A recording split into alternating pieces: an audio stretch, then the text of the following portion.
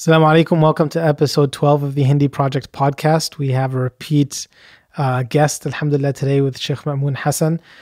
We had a really beautiful conversation about Ramadan and how to prepare for Ramadan and some of the pitfalls that sometimes we fall into. We also talked about like the spirituality of food and how, you know, we should be making food. We should be approaching food differently, particularly in this month than any other month. And it should be serving our ibadah rather being the thing that is tearing us down sometimes. And I hope you guys will enjoy it. So alhamdulillah, we got our first time, we got a repeat customer. Yes, sir. Shaykh Mamoun Hassan. Alhamdulillah. So we both just came straight from a dinner, which is probably a mistake because then we were talking all night and then now we're here and now we have to actually talk. Yeah. I don't know. Nah, I can talk. You can talk? Yeah, I'm good. Alhamdulillah. Yeah. Actually, it's probably good that we came from a dinner because we're gonna be talking about maybe like something, you know, on Ramadan, I guess. Yeah. We were talking about Ramadan. And so let me make a confession before we even go anywhere. I don't know if I should make. Ramadan, for me, honestly, is my least favorite ibadah. I'm not gonna lie, like fasting. It's just something I really struggle with. And I've struggled with it for such a long time. I've always thought it was so funny. There's people who actually like fasting. Fasting to them is like such an easy type of ibadah, you know.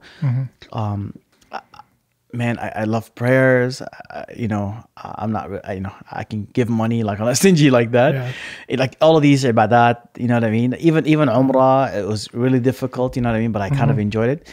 But Ramadan actually like really makes me like anxious. Like before it comes, it makes me really really anxious. And for the longest time, I've struggled with this.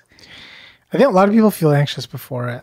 But mostly like because it's like this big shock to your system and you're going to stop eating and it's going to be like your days and nights are going to start like flipping and like that's like the whole like people feel that anxiety. I think it's kind of natural to some extent. I just don't like it.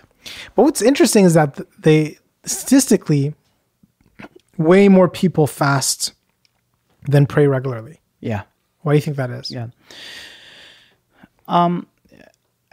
Actually, I think it's funny because, well, first of all, people who fast and don't pray, those are usually people who, you know, as far as I can really, I guess, contemplate, are people who live with other Muslim people, and who just really don't have an opportunity to eat or to drink, you know, by themselves. That's what or is the completely opposite. People who don't live with other Muslims and they feel, because they're not practicing, because they don't really pray, that Ramadan would become this kind of like an opportunity for them to come together with other Muslims from around the world. I don't know why. I actually think some people also think that it's easier because you just abstain from eating and drinking. Maybe. I do think that community feel is a big thing, like that. You know, you're eating together, you're fasting together, like, and it's like this thing that binds you with everyone else in the community because you're all doing it together at the same time. I feel like that's one of the motivations behind it. But I don't know, like I feel like the psychology behind that is probably really powerful. Why people fast way more people fast than pray. I don't know, like I've been thinking about it from a number of perspectives, and it's weird because you live in this like individualistic world now and everybody's driving for like their own individualism. Even like people who want to understand religion, they want to understand on their own terms. Yeah. Which is, you know, an unfortunate reality right now in this world. But then when it comes to Ramadan and it's like this communal feeling and somehow it just draws everyone in.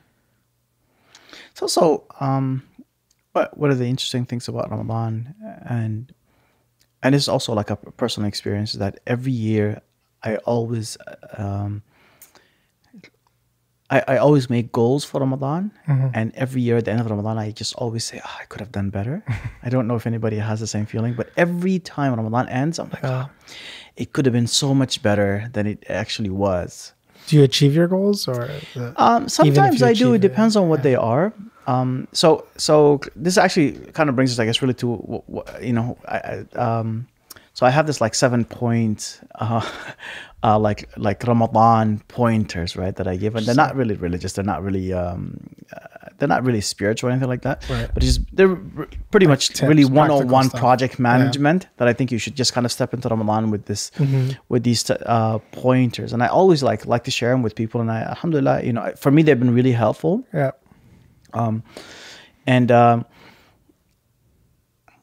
And it's so weird because every time, you know, I tell people about them, people are like, yeah, they're really good. And then I ask, well, did you use any of them? Like, no, I couldn't. You know, or I didn't have the time to. And, you know, and all they require, subhanAllah, you know, like let's talk, like, I don't know if you don't mind me just kind of, I guess, really going through them. Go. Yeah. Actually, like one thing that is in my head, I never actually made like specific goals, which is probably a bad thing. But I always try to judge my one Ramadan against my previous Ramadan. Yeah. And like try to create this like forward progression between them. But I don't know if you do that as well, or I judge myself. I always go pre-Ramadan, after Ramadan. That's how I think about it. Yeah, like just I don't care. I don't remember, first of all, how last Ramadan ended, to be honest with you. I had such a long year. Yeah. But I always judge like, okay, before Ramadan, how did I feel? You know, and after Ramadan, how am I feeling? Right. Alhamdulillah, and there's always that improvement, right? And unfortunately, you know, like by the time the next Ramadan comes, it's like the you know, it has dropped. So it's like, I feel like it's the beginning of things, you know. But still, I don't think the point is to achieve perfection. Do you know what I mean? Like it's just not what it's about. Yeah. So what are your pointers? Yeah. Okay. So there was the first one. And I guess this one is really simple, but is, you know, not so much, I guess, which is you have to take responsibility for your own Ramadan. You know what I mean? Like, I know it's a really simple thing, right? Like having actual, it's not the responsibility of the imam to make you cry in salah. You know, it's not the responsibility of the masjid to bring an imam that's going to make your heart melt. It's not the responsibility of the community members to have iftars. You know, it's none of that, right? Because a lot of people, you know, what they do is they go through this whole month of Ramadan and it's just always about blaming. Like, oh, our masjid, they don't have a children program, you know what I mean? And when I go there, I can't focus on what the imam is reciting. You know, the kids are running around. Like, our next door neighbors wake me up in the morning time with the lawnmowers. Like, there's always that kind of sense of like complaining. And I think it's problematic, right? Especially for Ramadan, because people always depend on like external things in Ramadan, you know? Or I couldn't get the time off in Ramadan. Like, and these are all like things that I think they're cop-outs. Like you're just passing on the buck to other people. You've got to take responsibility for your own Ramadan. Like, this is your ibadah. Allah is not going to ask your next door neighbor or the imams of the masjid, you know, or the management of the masjid, like on why you didn't have a good Ramadan. You want to have a good Ramadan, you have to take responsibility for it. So this is the first point about it. So true. You think like as an imam, I know you've done that job before during Ramadan, that you kind of fall into this situation where you're not taking responsibility for your own Ramadan because you're so preoccupied with serving everyone else's Ramadan. Yeah. I mean, you know, honestly, so this is going to sound really terrible. My spiritual life as an imam, honestly, was not as good as it was when I wasn't. Right. Yeah, like my Ramadans as being an imam, so now like third or fourth one that I'm mentoring, they're much worse. Yeah. Because I mean, not even just the Ramadans, like even Salah, all of these things. There's always a lot of things that are on the back of my mind as a leader of the community that spiritually I'm just not there. And I feel it, you know, so you've got to like spend extra time on the side for your own spiritual health. And I don't have that time at times, right? So I feel like I'm kind of, I guess, really trading in, you know, like I'm saying, like what I'm doing for the community, I'm like, at least what I'm doing is I'm covering, like with these hasanat, I'm covering like some of the sayyat that I, you know, like on the other side, I'm trying, like, it's literally kind of like that kind of idea. Okay, I'm giving away these things, but let me just at least gain them by like serving the people in my masjid as they're coming in and answering questions, so on and so forth. But like spiritually, I don't feel very... So I kind of see it like it was the same thing that played out during Hajj, right? because every time I've gone for Hajj before, even if I went as an organizer, it was like a minor organizer, not like the main guy in charge. Yeah. And so you'd have all this time for yourself. So you go and you pray every prayer in the masjid, you spend time, you pray tahajjud, you do as much tawaf as you possibly can. You're like constantly doing all of these things. And then this time I went and I was the main guy in charge and the other guy was supposed to be in charge didn't show up. So it was just me. And it was like so much work for me to deal with. And like I left Medina and I didn't go to the Rawda because I just didn't have time. And I can't spend 2 hours waiting to get in or whatever. Like it's just not possible. Yeah. I had so much stuff to do. And like same thing in Mecca. Like I did the tawafs I needed to do for my Hajj and that was it. And then the other times I would go every single day, I try to do tawaf, right? So it's kind of like I killed my own personal experience was so limited.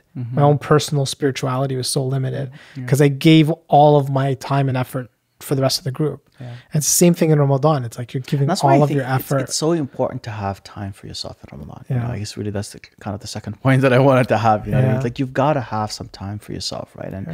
And plan that time for yourself in a way where you're just alone, you know, and you know you're not bothering anybody by being alone. Do you know what I mean? Like, whether it's your wife, your children, whatever it is, right? Because that's really kind of how it works. I mean, that's the importance of seclusion. So how like the i'tikaf. You know, the Prophet ﷺ, like he was the Prophet, and yet he had the time to go ahead and to take 10 times away from everybody else. Again, I go back to the whole idea of saying like when we blame other people, it's a cop out, and I feel the same way. I feel like when I say my community kept me too busy from my own spiritual life, it's a cop out for me. You know, I could have said, listen, guys, sorry. Like, you know what I mean? Like you're doing something else, right? But it comes down to the fact that it's not just your community, it's also your management of the masjid, it's also your paycheck, like all of these kinds of things, you know, that become really like essential, and you have to think about them and your family and your kids and all of these things, right? But you gotta like just man up. Like I always, no, man up is not the right word. You gotta human up. We're in Trudeau's world. You gotta human up, I guess, and stick to it. You know what I'm saying? Like it's important for you. You may never see another Ramadan, so do it. It's true. I also think back to like when I was younger and like in university and stuff, and like time was such a like luxury. Like I had so much of it. Yeah. And like I would even be like, okay, I'm gonna do like 2 khatmas in Ramadan. Yeah. And then like the first week I'd recite like 2 pages. Yeah. But then like I'd have the time to cram. Yeah. For like 4 days straight and then finish the Quran twice, right?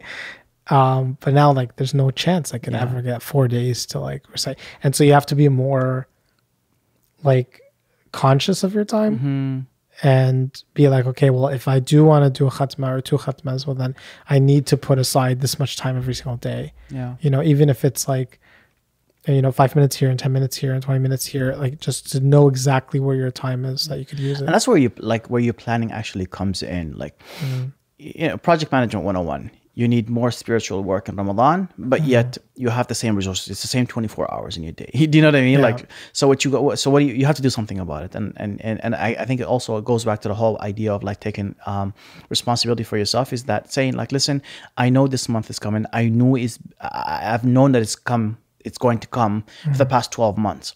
So why didn't you book your vacation any other time? Do you know what I mean? Like, why didn't you book your vacation here? Why did you not talk to your boss about the fact that, listen, instead of working 8 hours, I really need to work 6 or 5 or whatever it is, and then make it up somewhere? Do you know what I mean? Like, why didn't you save some money so you can go ahead and actually take some time?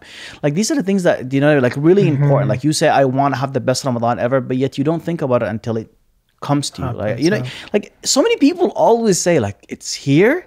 And yeah, bro, it's been coming. Like it's been coming for the past 12 months. You know, like where have you been? Like since the last Ramadan, it's been coming, right? True. So you've got to be able to like manage your resources properly. You have 24 hours. You want to do more ibadah. You want to do more recitation of the Quran. You want to spend more money. So you've got to save up for these things. You've got to save some time, whether it's in your vacation time. You've got to save up some money to spend during the month of Ramadan. You got to do all of these kinds of things. And just like I said, it's project management 101. You know what I mean? It's not something that really requires you to think about like, what am I going to do? Here's what you're going to do. You're going to save up on these things so you can go ahead and you spend them accordingly. Yeah. Right. I think you mentioned something that's really awesome, actually, which is, you know, the finishing of the Quran when you had time, like 2 and 3 times in Ramadan, right? I always have these brothers, and it's the same group of brothers who say, I'm going to finish the Quran like 10 times. Like Uthman ibn Affan used to read it once in a night, right? Ahmad ibn Hanbal used to have these things, and I say, okay, well, and the first thing I saw, I was like, okay, well, radiyallahu anhum jami'an, but bruh, like Uthman ibn Affan used to do this outside of Ramadan. Yeah. You know what I mean? Like, so, I always say to people, and people do this outside of Ramadan, but when it comes to worship, they think that it's something else, that there's something else that's supernatural about it, right? You have to set like real goals, like do you know what I mean? Like smart, attainable goals. Like that's the whole idea. Like if there's a specific measurable, they have to be attainable. You can't just walk into a gym, never been there before, and be like, I'm just gonna lift all the weights. Exactly, but that's what happens every year, right? Yeah. And what ends up happening is that the weights will fall on your chest. That's exactly what actually happens to you. The first day you read up on so many, the next day you can't do it. The past couple of years, Ramadan started on Saturday, so I remember so many people are so excited the first day, like they would read up the whole, and I'm like, guys, don't do that. Don't do that. You know what I mean? Like, don't read a lot more. Like, if you're a person who doesn't read Quran outside of Ramadan, finishing the Quran for you once is not even attainable. Yeah. During the month of Ramadan. So instead, what I always tell people, the goal is for you to spiritually better yourself. You want to exit Ramadan better than you entered it spiritually. So instead of setting like, okay, I want to read a juzu a day, I want to read 20 pages a day, I tell people, okay, set aside a certain amount of time that you can give away to read. So you say, okay, I'll give myself 20 minutes a day. This is a person who hasn't read before, doesn't read during a year. So now 20 minutes every day, right? Even if it's like 2 pages, it's better. Right. Do you know what I mean? Than crashing like the third day because you're just now you want to finish a juzu every single day, and you'll end up better. Like you may not finish the Quran all at once in Ramadan, but you're going to be a better person. You would have read the book of Allah subhanahu wa ta'ala on a regular basis for the past 30 days or 29 days, depending on fiqh council. And that's like more powerful because it's something that could be repeatable after Ramadan. Yeah. Right. And you stick to it. Right? It's not just like cramming all of a sudden and then like there's no way you could do that consistently for the rest of the year, right? And again, when we talk about the sunnah of the Prophet for instance, that he used to read the Quran once in Ramadan. We say, Jibreel used to come and read, and he would recite the Quran for him once the year he passed away. He recited twice. That's not a lot. Yeah. That's not a lot. This is the Prophet who I am sure if Uthman ibn Affan radiallahu anhu used to be able to read the Quran in one night, I'm sure the Prophet was more than capable. I'm sure the Prophet probably did. Like we have stories of the Prophet ﷺ reading, Al-Baqarah, Nisa, Al-Imran, all in one rak'ah. Like we know these stories, right? Yeah. So when you say, no, I want to be like the Prophet, well, bruh, you haven't been practicing like him. You know what I mean? Like you can't lift the same weight as Ronnie Coleman. You just can't do that. You got to start somewhere, and you might as well start with something that you're capable of doing, which is you say, okay, at 5 o'clock in the morning, for instance, that's when I have my coffee. For those 20 minutes, instead of having my coffee, I'm going to read because it's Ramadan now. So I'm going to read for the 20 minutes and don't add any more. Like the moment the 20 minutes is gone, close the book and walk away. It's so much nicer to say I could have done more and I didn't, than to like do more and the next day you can't do it. You know how garbage you feel when you couldn't do the same thing you did yesterday? You know what I mean? It's always better to just walk away with the same amount as all the time. Yeah. And it's a hadith, خير الأعمال ما دام وانقل. Like the best deeds are the ones that are consistent, even if they're less, right? Like it's what's consistent, what you can consistently push forward. And actually that should be something that's happening on a regular basis, like not just in Ramadan. But we say this because in Ramadan a lot of Muslims want to better themselves. So I say that this is the first thing you should do. Don't go for crazy things in Ramadan. We live in a country where a minority, first of all, where the days are really long in the summertime, second of all, where you have to work. You can't take some. So I worked for 1 year in Sudan and Ramadan. I had a fasting in Ramadan, just like my adult time. And it was awesome, bro, because they changed the hours. Like they changed the hours. I was like, what? Like that doesn't happen anywhere else. They're like, okay, instead of coming in for 8 o'clock in the morning, you guys can come in for 10 o'clock and you can leave at 2. I'm like, that is... And they changed their daylight savings time at that? No, they don't change anything. So they don't change daytime. But it was so cool because even in those 4 hours that I was supposed to work, like I would go and sleep in the musalla for an hour. You know what I mean? Like, it's just crazy. Like and they were easy going. Like there was no deadlines. I don't even know why people were going. It's just they literally could have just given it to us for free, you know. But they just decided to have us. And apparently, this is how the world is like. I also worked in Saudi Arabia when Ramadan. It's beautiful. Like nobody works. Yeah. You know. And I don't know. I mean, I guess there's always the way for you to complain and be like, okay, during the times of the Prophet, that wasn't the case. Well, it's not the case. You know, we're not during the times of the Prophet. We're not living in that time. You know, we live in a time where life is a lot more complex. Like there's a lot more things to do. They didn't have like punching clocks in terms of the Prophet. You know what I mean? Like people didn't get paid by the minute. Yeah. People didn't get fired for being late for 3 minutes. That's not how it works. You know what I mean? So our lives are completely different. So we have to, I guess, really kind of try to adapt ourselves and to fast and get the full benefit based on the context that we're in and also the challenges that we're facing. Yeah. I think too about like women, especially women who are pregnant or just had kids or breastfeeding, so they might not be able to fast, and sometimes they feel really disconnected because of that. And it's like you know, the way to kind of they need to set aside time for themselves, right, and find that time where they could recite Quran and feel a connection to the month, because they're like, we're not fasting, and it's like they don't feel the month because of that, and they have like all these chores to do and stuff. So even then we should be trying to, like, their family should be supporting them, but to find some time that they can dedicate to reciting Quran, to praying extra, to making more dua and all of that. And here actually I can actually say men should man up, right, about this honestly, and actually provide for the sisters, their wives, their daughters, and I guess really their mothers, right, with more of an opportunity to actually worship. It's easier to be done here than it is back home, because back home there's a sense of expectation from the women, right? Here it doesn't exist. No, you don't. She doesn't need to cook for you. Do you know what I mean? I always say to people don't really like it, but she doesn't really need to cook for you. Make life easy for her, you know what I mean? And share that kind of, like, this is like sharing the reward, you know what I mean? Like being patient with your wife, being patient with your husband. You're sharing the rewards of like this month, this beautiful month of Ramadan. And you know, what your wife is going to be a better person when you provide her with the opportunity to be closer to Allah subhanahu wa ta'ala. You know, I don't always say to people, like, treat your wife better just because she's going to be a better person to you, but treat her better because life is going to be good for the both of you, because she's going to do the same thing for you, you know? And our sisters have always done this for the longest time, right? Where I've had so many complaints, right? Where the sisters always say, well, I don't really get anything out of Ramadan. Like, it's so much more work. As a matter of fact, they hate it. Like, a lot of sisters hate Ramadan because there's so much work that's involved in it. Do you know what I mean? Like the cooking, and their fasting, and they have the children. Like, so like their daytime, like we can take the time off in the traditional household, Muslim household, where the man is working, the woman is not. Men can take the time out, they can take a vacation. Sister can't. Like, she still has to deal with your children, like nobody else's, you know. She still has to kind of deal with them. And she still has to take care of them, and so you've got to be able to share that, and to know that a part of your worship as well is for you to make it easy for other people to worship. And I said, and it's a good thing you mentioned the sisters, but I even talk about other people outside of this, like in the mosques.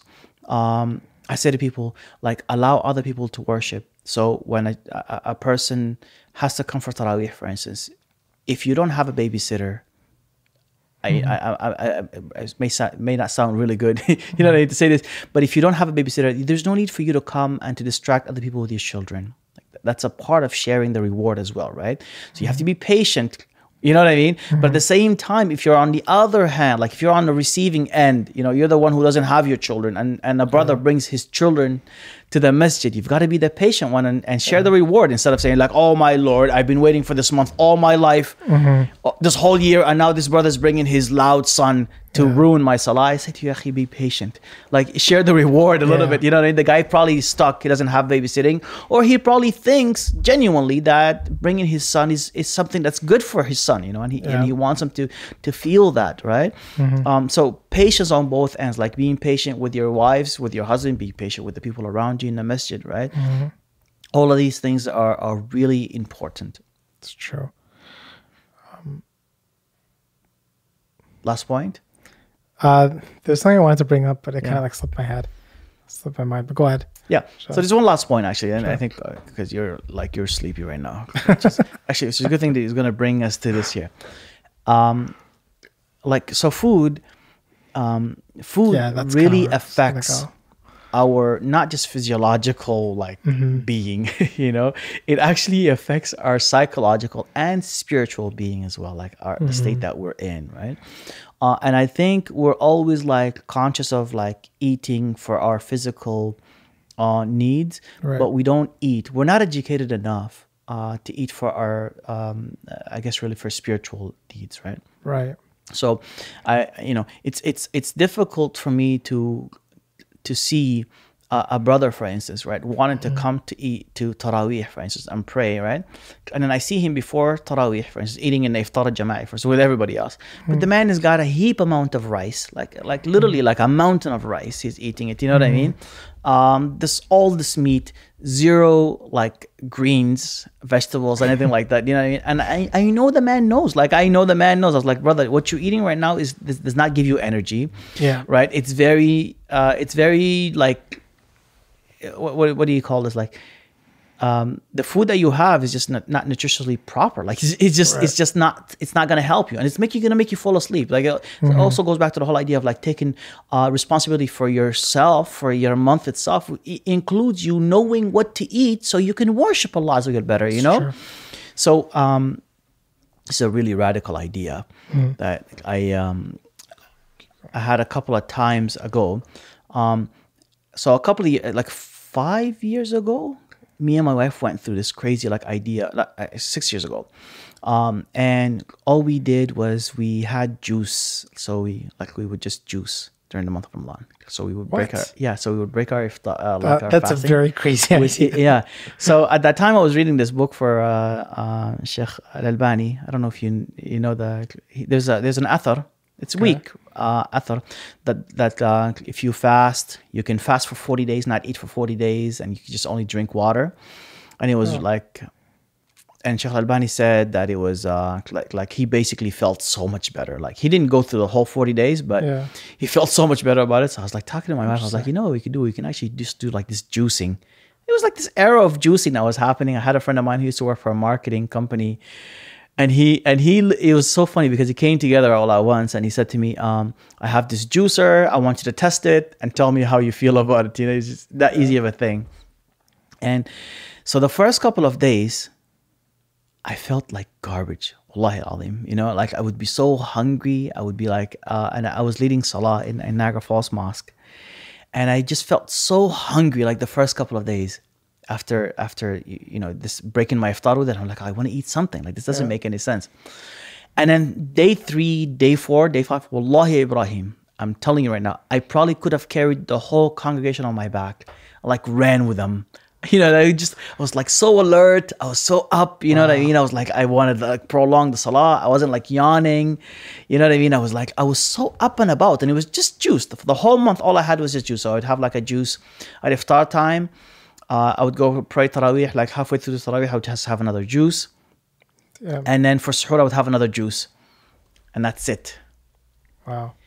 And I would suggest for anyone to try it at least once in their lifetime, right?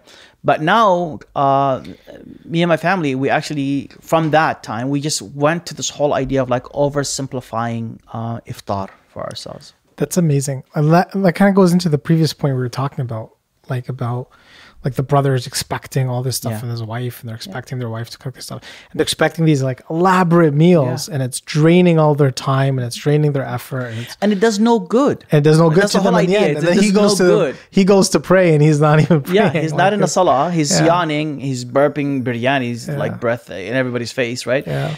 So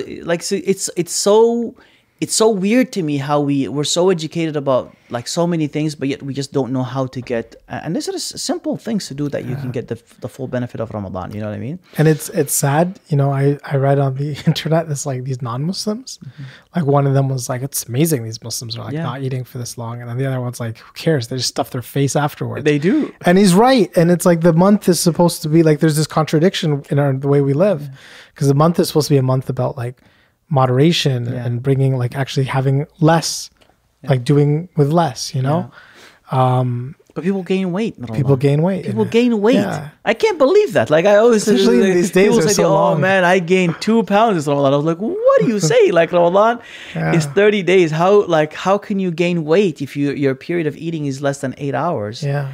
During the daytime, you know, and they're like, "No, well, I eat gataif, I eat this, I eat this." He's just stuffing himself because he thinks he's compensating, but he's eating like a bodybuilder. He's actually eating more. He's a bodybuilder. Like he's building his body. He's just building the wrong shape. But do you know what I'm saying? It's just, but it's like this feeling of like greed almost, because it's like you've been prevented and now you're allowed, and it's like I must consume everything. It's so bad. It is so bad for your health. It's so bad for your psychological like being. Like you feel kind of depressed as well. Do you know what I mean? Like I remember how happy I used to be when I just went through this like this fasting time with just only the juices, right? So now it's a little extreme. It's not really extreme, but I'm gonna give anybody anyways what I eat now. So hold on. So this is a good thing that you're here actually, because for the past couple of years people have been blaming me. People are like, okay, how come you don't invite people over, and how come you don't go to people when they invite you? Because I'm really strict on what I eat during Ramadan. Like and I invited one brother one time over to my house for iftar, and I think he wasn't really happy because we break our iftar with dates and a drink of BCAA, so like branched chain amino acids. Oh, so it's like the best thing, right? With like electrolytes. I have this like special stuff that I buy, you know, you get it from Popeyes. It's really good. You can get it in all kinds of different flavors. So I have that shake as soon as the iftar is done with like a couple of dates, and then I go and pray Maghrib. Then I come back, and then I have like a salad with like eggs, so like 2 boiled eggs, not like actually fried, like boiled eggs. And the salad itself is really important for me to have like crazy colors in it. Like it's got to be as colorful as possible, because that's what you want. You want like nutrient dense like foods, stuff that's it's actually good for you. You know what I mean? That because your body is like deprived of all of these things. So you want all kinds of greens. You want all kinds of like sprouts as well. I have a lot of alfalfa sprouts. I have a lot of like, so all these kinds of things, right? And then I'll go to Taraweeh. And you're full. Like these kinds of food, like the first couple of days, they're a little annoying, but then you become full, right? Like after a couple of days, your body gets used to it. I guess that's what this guy is going to feed me for. Like that's basically what your body's saying. You say, okay, I guess that's what he's going to feed me for the next couple of days, so I'm fine with it. And you'll learn it. And then when I come back from Taraweeh, we just have like a coffee, like a decaf coffee or whatever it is. You just hang out with my wife, and then we go to bed. Suhoor time, we just have like what's I'm gonna call it? Like 2 spoons of 2 raw spoons of oatmeal, and mixed with like a casein, like a protein shake. But casein is like this like long absorption kind of like protein, so it takes a long time because and that's it. You know what I mean? And I think about it, like that's about like 1,200 to like 1,500 calories if you think about it, right? Wow. But again, I'm not a bodybuilder. I don't really do anything hard. You know what I mean? I like my work. I'm sitting around. I'm talking. Like most of my work, I'm just talking. I'm a speaker, but that's what I do for a living. You know, so I don't need to like have any more of that. And if I go to the gym or whatever, I'll have a protein shake. And usually I always go to the gym after Tarawih. Yeah, after Tarawih, I have to go. I'm diabetic, so I really need to kind of move in order for me to kind of like live the way that I want to, right? And that's it. And it's so easy because the longest thing that takes here for us to make is boiling the eggs. It's the longest thing that it takes. And we just, you know, and it doesn't matter who does it. Sometimes I even let my 9-year-old daughter do it. I'm like, Maryam, put the eggs in the, you know, and she just puts them and we just walk away. She knows as soon as they boil, she, you know, covers it, closes it, and leaves it. We don't overcook stuff. We undercook food actually in Ramadan, right? Because you don't want to overcook anything. And then just the salads, you just toss it. It's always fresh. So I'm always coming back from the mosque. I'll just drive by. I'll get some sort of salad, whatever it is. Spinach, all kinds of things. And that's it. And some feta cheese when I'm feeling really naughty and, you know, I want to overdo it, right? And that's it, man. Like it's, you know what I mean? Oatmeal's just in the microwave, 30 seconds.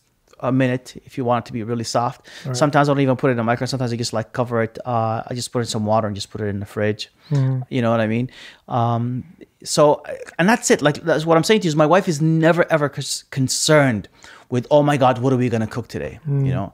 And one day, you know, Sudanese people they really insist on inviting me over to places. Other people, I just ignore. But this guy was like he invited me over, and I was like, you know what, fine, I'll go. But I told him, like, listen, I don't really eat that much, so please don't make anything, you know. And I went, and I'm telling you, I just saw the food and I almost passed out. Like, I was just like, this is crazy. Like the sugar level is 1,000% right now over what it should be, you know? Wow. So these are the kinds of things that I'm just talking about in order for you to kind of have, I guess, really successful Ramadan. Yeah, and it's so important. I think like it's, you know, I feel a bit of hypocrisy right now because I've been gaining so much weight recently. So I gotta like, but you know, I'm actually looking forward to Ramadan because it's the best time for me to start like hardcore implementing a diet. Yeah. Right. Because the amount of times you're eating are so limited that it's easy to be strict with yourself and say, okay, I'm not going to eat anything unhealthy this time. And after that, you're fasting. So you can't eat anything. I actually started doing intermittent fast after you told me about it, eh? Yeah. And I'm like loving the mental clarity. Like I'm not losing any weight, which is really weird. But like the mental clarity, like I'm so clear on things and on my tasks. I'm all on point with them. You know what I mean? Before I used to like, I would take like a million break during the daytime. Okay, I'm going to go have a meal here. I'm going to have a meal here. I'm going to have a meal here. And after a meal, maybe I should sleep a little bit, you know, like that's the problem with like when you're self-employed, right? Like there's no really hours. You can just work on things whenever you want. But now that I have like this time, it's amazing. It is really amazing, man. Yeah. But yeah, I mean, this is an opportunity for people to kind of take these teachings into practice. I mean, the Prophet saw a man who's like really obese once. So he said to him, لو كان غير ذلك لكان خير لك. If this situation was different, it would be better for you, which is really beautiful because on the one hand, the Prophet's not like body shaming him and being like, you're disgusting, you're that. He just said, if this situation was different, it would be better for you, which is the reality, right? Like if we find a way to have more moderation, the way that we eat, have more moderation in the way that we approach food in general, you'll actually feel like a better person. Your ibadah will be deeper. Your sense of focus will be there. You know, people complain about their khushu' all the time in their prayers. How am I supposed to focus on my prayer? Well, when you're filling your body, you're eating too much. We're eating too much. Like, so you look at like you just, you know, walk into any mosque today and just look at the line of the men. Look at the first line. That's like the best line, right? That's the best line. Just look at the bellies in the first line. You know what I mean? And immediately you start to realize there's no way these brothers here are all about khushu' right now. It's just not how it works, you know. It's a good thing you mentioned this story of the man who's obese, but actually the companions, there's a very famous story of a companion and his son was overweight, and when they were telling him that he's dying, he declined to pray on him because he assumed that this man has killed himself. He thought that he was like, okay, this guy's committing suicide by overeating, right? I mean, we don't want to oversimplify it because obviously obesity is not like that. But this is how some of these companions, they saw it, right? They saw it as like a person who overeats and gets too full so he's killing himself, basically. You know what I mean? And losing his self-worth, right? Yeah, it reminds me of, you know, Umar ibn Khattab when he saw, I think it was one of the Sahaba, he saw him like carrying some meat. So he told his son. him, was it his son? Was that So his son is so he eats it. So he asked him, "What do you know?" قال قرمتها. And this is the reason why I know this story, by the way, because in Sudanese there is a word called خرمت الشيء يعني I am fiending for something, right? And I think it actually came from that word, the Arabic word of قرمتها. And he said to him, قال, if you know, you wish anything, you just go and buy it. Like to him, that was a big deal. Like you just, whatever you wish, you go and buy. And I'm looking at like the overindulgence like that we're going through. That anything he considered that to be over materialistic. Like, oh, you just want meat, so you go buy it. Like every time you want something, you go get it for yourself. Like, and it's like this whole society is built on that concept. That's basically, when you want something, go get it. Go get it right away. Go get it. And then that's the way that we deal with like everything, and we just constantly wanting to consume. And like this idea of Ramadan, and you're preventing yourself from consuming, and people are just using it as like, okay, I'm not allowed to consume until this time, at which point I'm going to consume as much as possible, even more than I would normally consume. And you miss the point. The point is to rein in your consumption, to not be so materialistic, to not have to realize that you don't have you shouldn't have this like overwhelming dependency on food, right? Like food should be something that's limited in your life. That's something that's meant to serve you, not for you to serve it, kind of thing, right? And it's even more than that. It's just like, you know, when back in the days the Shaykh used to say Ramadan is a school, right? Like because it teaches you so much about yourself, right? Like I always say, like, brothers, you start to find out more about yourself when you just know now you were able to stop yourself from eating. Brothers who smoke, for instance, you ask them, why do you smoke, brother? You know, you know it's not good for you, whatever. They say, oh, you know, make dua for me. You know, there's nothing I can do about it. I'm really sorry. You know what I mean? I just can't quit. And yet in Ramadan, the person stops. I was like, you see what it's teaching you? Like you're capable beyond your own knowledge. Like you don't even know how capable you are of doing things. Yeah. You know, and Ramadan comes all of a sudden and it just gives you this like lesson about yourself. Like, look, you can do it. You know what I mean? So you can do anything, and food shouldn't be something that should like limit the way you think, or you know what I mean, or stop you from like reaching dreams and all kinds of things, or working hard. You know what I mean? All these, because it's just it's so insignificant in our lives, and yet it's such a big deal for us nowadays, right? Yeah. I mean,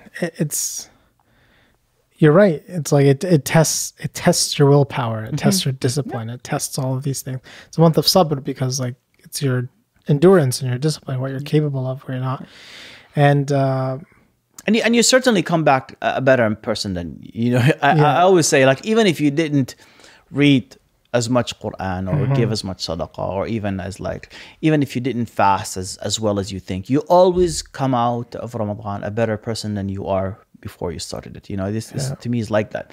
And it's also because everybody around you is like, so, you know what I mean? Like, gives you that kind of a feeling, right? Well, like you said, it's not about the amount of ibadah that you do, it's about the amount of ibadah that stays with you afterwards. Right? Was it Abdullah bin Umar as well who was asked, like, how do you know the Hajj is accepted? And he said that the person goes back a better person than they came, right?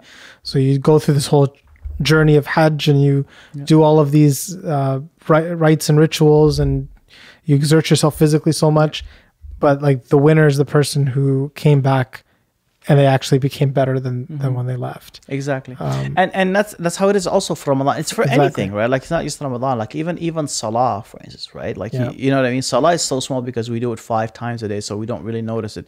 But it should actually improve your behavior. You know what I mean? It's very small increments, but you should always do that. Like every single time you pray, you should be a little bit better than you were before you started the salah, because it has to remind you of so many things that that Allah has ordered you to do, right? And it's not just like eating and drinking, because Ramadan is not just about that, you know. And I really think it's problematic when we always say like it's just Ramadan is just about eating and drinking, right? But the reminder that you're not eating and not drinking, not because of any other reason except for to worship Allah. You know what I'm saying to you? So, like, I remember this very famous definition of what taqwa is. قال أن يذكر الله تعالى قال أن يطاع الله تعالى فلا يعصى وأن يذكر الله عز وجل فلا ينسى وأن يشكر فلا يكفر, right? Like these are 3 things that are like really amazing about the taqwa, right? And this is the fruit of what you come out of it. I guess really we can end it with this here, because I really gotta go, man. My wife is calling me on the phone. So what's the first one? Is that we said an yuta Allah ta'ala fala yasa. So really the 29th day of Sha'ban, there's really nothing happening. You know, you're still eating and drinking and doing whatever it is, right? And then the first day of Ramadan, all of a sudden food becomes haram for you. You see what's happening? It doesn't become haram because there's anything in it that's different. Like, it doesn't become harmful all of a sudden. Like, food is still the same way, right? But Allah subhanahu wa ta'ala all of a sudden has made it haram for you at a certain time. Well, here it comes down to an yuta' fala yu'sa. So it's obedience and never disobedience, not for any other reason besides obedience and staying away from disobedience. That's really as simple as it is, right? قال وأن يشكر الله تعالى فلا يكفر. And this is also, like, I think it's a perfectly exemplified when it comes to Ramadan, where I've used this story so many different times, but like the first year my daughter fasted Ramadan, she hates dates. She doesn't like dates at all. She's like, they just bother her. I don't know what it is, right? And I told her, Maryam, when you come back from school, you can't eat until everybody's making iftar. I was like, what, Baba? Like, that's crazy. Like, you know, like I come back from school at 3 o'clock. Iftar is like 9. Like, well, people fast for a lot longer, Maryam, you know, and when I was your age, I was fasting in Sudan or whatever, all these things, right? And I remember this the first day, as soon as the adhan came about, right, I gave her the piece of date, right, and she just held it in her hand. She was like, she was so thankful for that piece. Like, it's such a small thing, right? But what you take for granted for so long, all of a sudden becomes something that you're like, oh, I'm thankful for this. Like, I'm thankful now. Do you know what I mean? That I can have the food that was meaningless to me before. Like who thinks about food as something important? Nobody goes through hunger in the country we are living, alhamdulillah, you know. Like, I'm never worried about my next meal, bro. Like, I don't know if anybody else who is worried about where am I going to have my next meal, you know. And then all of a sudden, Ramadan, you become thankful for that, like, because you were taking it for granted, you know, this water that, you know, living in the country with the highest amount of water, Canada, right? You know what I mean? All of a sudden, like, that glass of water, you're like, oh, thank God, alhamdulillah, it's time for, you know, you're like, all of a sudden you think, and the last one is like, an yuzkar Allah ta'ala fala yunsa. And this is like that you remember Allah subhanahu wa ta'ala, you don't forget him, right?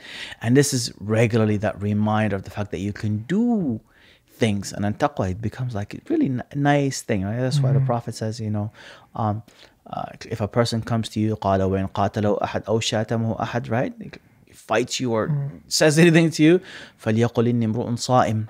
I am fasting. This reminder is not for the people to say, like, you know, you've lived in Egypt, right? Where, you know, and a little bit where, you know, you're just driving by somebody in Ramadan, like, you're just driving by him, and all of a sudden he raises his hands like, Allahumma inni saim, you know, like bro, I don't need to know, like, it's you know, you're fasting, it's not me.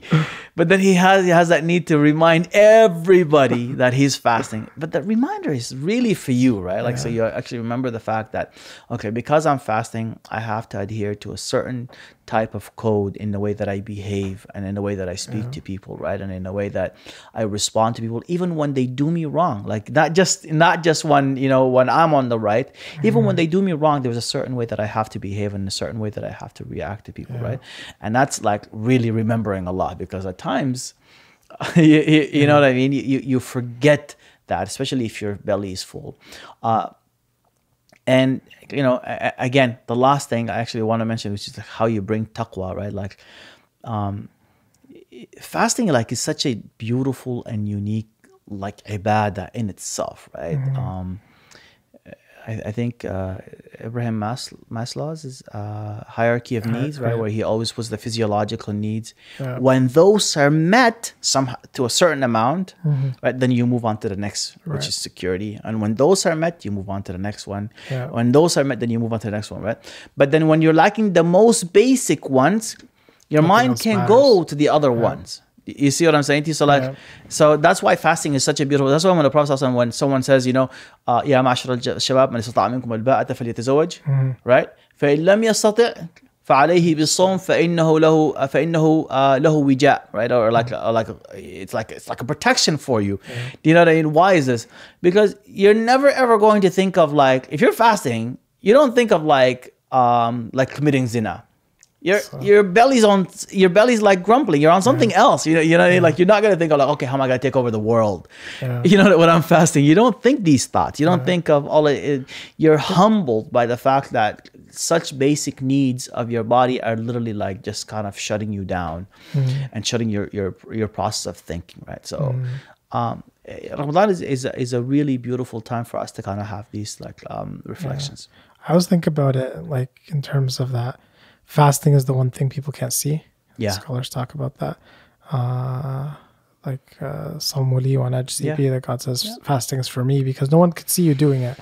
And you could profess to everyone, you could scream, I'm fasting, but nobody knows if you actually are, because they weren't watching you all day. But and this goes back to taqwa in terms of that when Ali ibn Abi Talib talked about taqwa. He said الخوف من الجليل والعمل بالتنزيل واستعداد يوم الرحيل. That it's basically he said, acting according to the revelation and fear of the most magnificent and preparing yourself for the day that you meet him, the day that you leave and you meet Allah subhanahu wa ta'ala. So all of taqwa is like preparing yourself for the day you're going to meet Allah. The only reason you would fast and stick with it is because you know Allah can see you and you know one day you're going to stand in front of him. Yeah, and we have the very famous hadith from the Prophet where he says, the taqwa ha-huna, taqwa ha-huna. He's tapping his chest out of the like saying to you, really, like your beard is not your taqwa. You know what I mean? Like the way you lower your gaze in front of people, that's not your taqwa. That's just not what it is. You know what I mean? The taqwa is something that's inside of your heart. It's really how principled you are of a person when you're all alone. Yeah. You know what I'm saying? And that's that's a difficult thing to do. And food and drinks is like the simplest way of doing it. You know what I mean? Like lowering your gaze when no one can see you. That's hard, bro. That's not easy. Yeah. Not